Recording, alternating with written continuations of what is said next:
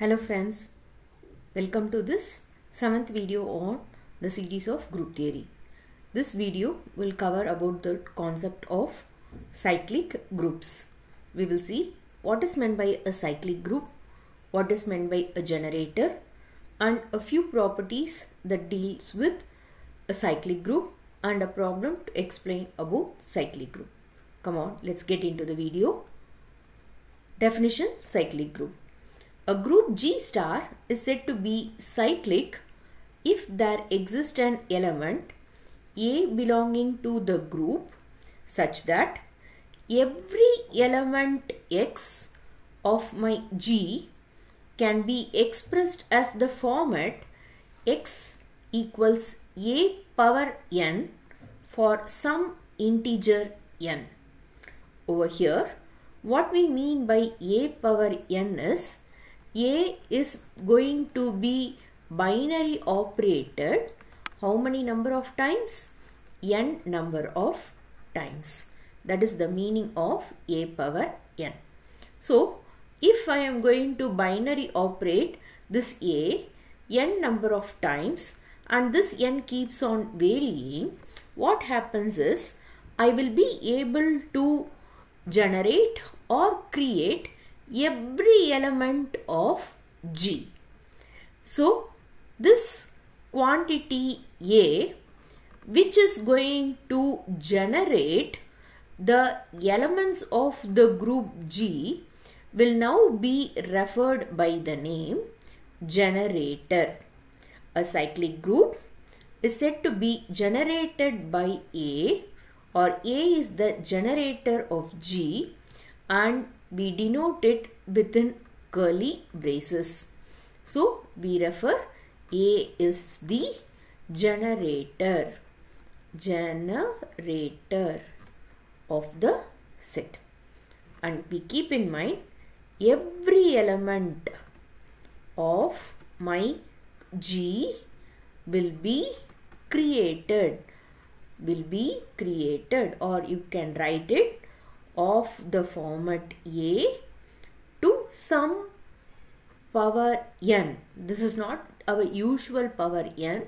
So, this power n, A power n, is going to be n times the binary operation done or defined on your G. So, this is going to be for some integer n. Now, come on, let us see what is going to be an example that will define this cyclic group in a better way. Let us consider the example of the unity of the group G, which consists of 4th roots of unity. So, the 4th roots of unity are 1, minus 1, I and minus I. I clearly know that G star is going to be a group. We will now show that it is going to be a cyclic group. So, what do you mean by a cyclic group? There exists an element that is going to generate all the elements of my G. So, what are the elements that G contain? 1, minus 1, I, minus I. Now, take the element called as I. When I raise this I and let G with respect to the usual multiplication, the complex number multiplication, be the binary operation. So, I, when I raise it to the power 1, I have I. So, what happens? This element over here in my G gets generated.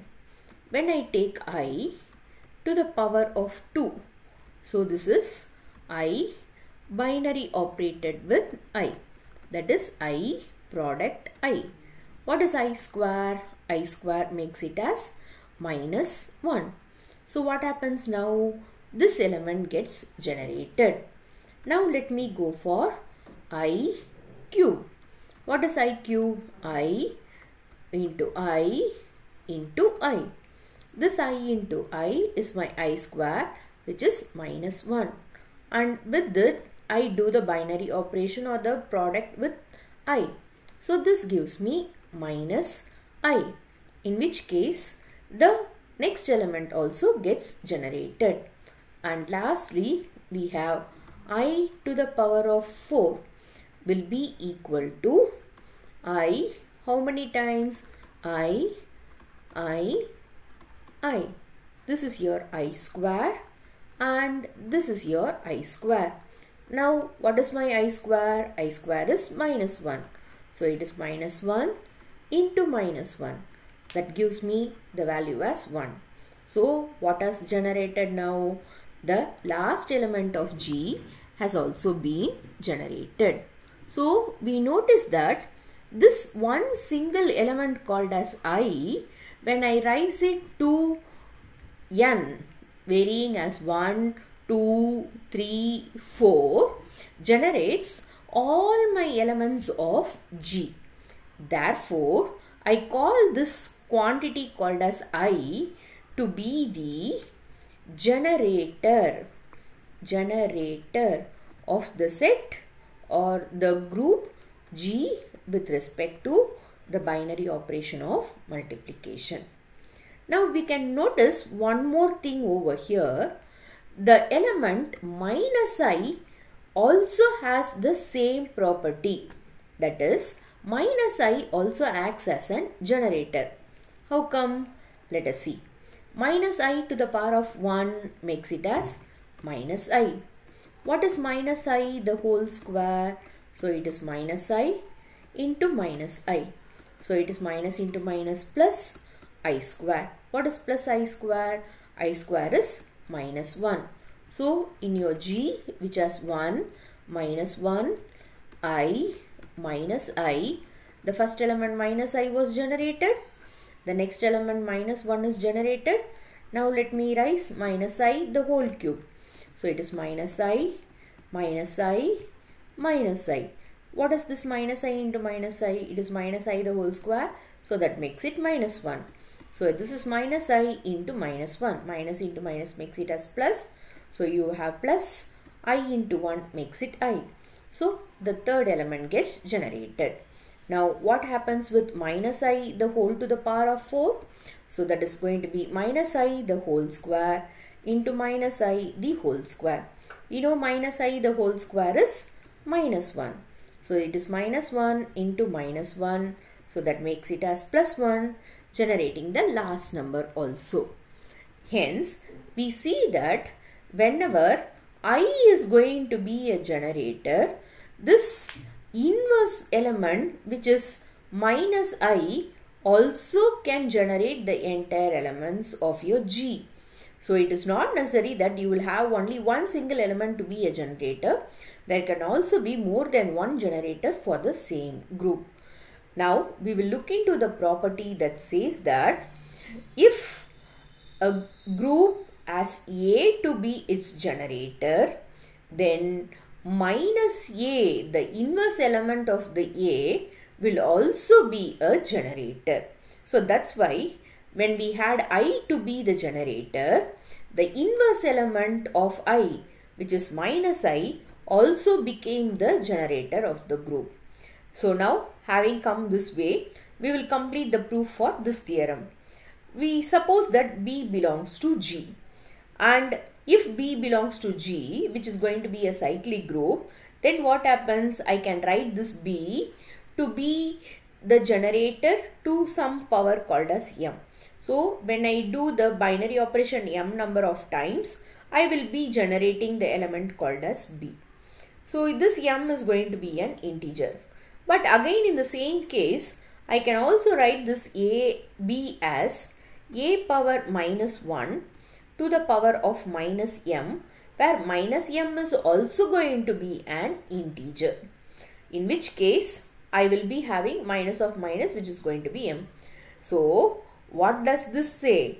If A is going to be a generator, this element over here, which is going to also be rising it to some power, going to give me B, will also be a generator. So A inverse will also be a generator of your G star. That's why we say Whenever A is a generator, A inverse is also a generator. We will see one more property of the cyclic group, which says that a cyclic group is going to be abelian. What do we mean by abelian? Abelian is nothing but commutative group. What do you mean by commutative? My A star B is the same as B star A for me in this abelian group.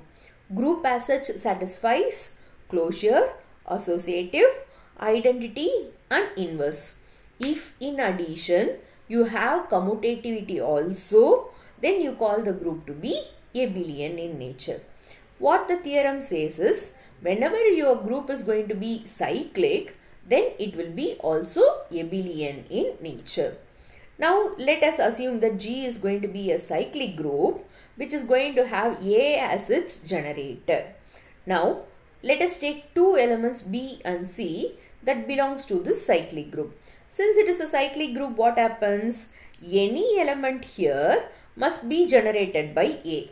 So let me write B to be equal to A power m, and any element C must also be generated by A because A is the generator of the element. So let me name this as n, where m and n are going to be some integers for me. Now let me do the binary operation of B star C. Now this gives me A power m binary operation with A to the power of n, which means A, how many times I do the binary operation? M times I do. And again continued by it, n, how many times I do again this A, n number of times I do.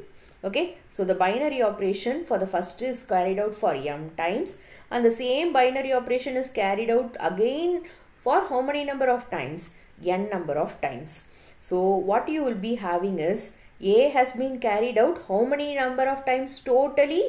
Here m, here n. So it will be have carried out m plus n number of times.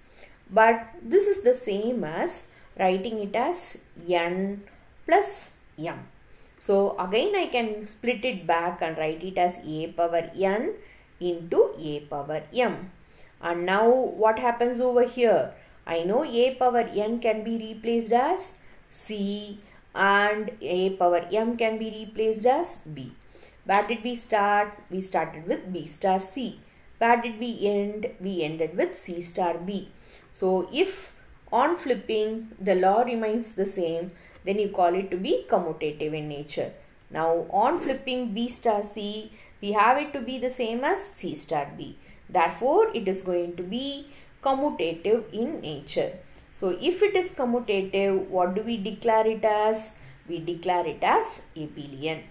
The thing which we need to keep in mind over here is, if it is going to be cyclic, then obviously it implies that it is going to be abelian in nature.